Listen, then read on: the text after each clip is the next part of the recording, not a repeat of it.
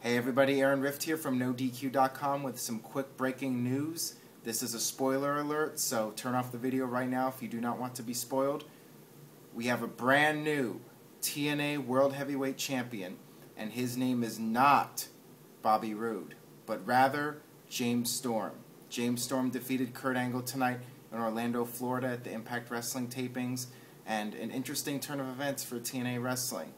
Kurt Angle has been injured, and it was a very short match, basically a way to get the title off of Angle, and a little twist here with James Storm as the new heavyweight champion. I did a poll on NoDQ.com a few days ago saying who was more ready to be a main eventer, James Storm or Bobby Roode, and there were more votes for Bobby Roode, but at the end of the day, Hulk Hogan has the political poll in TNA, and he said in the recent interview that he thinks Storm is more ready than Roode. So there you have it. What do you guys think? What's going to happen next in TNA Wrestling? Leave a comment, let me know what you think, and we'll see you next time for No DQ&A video.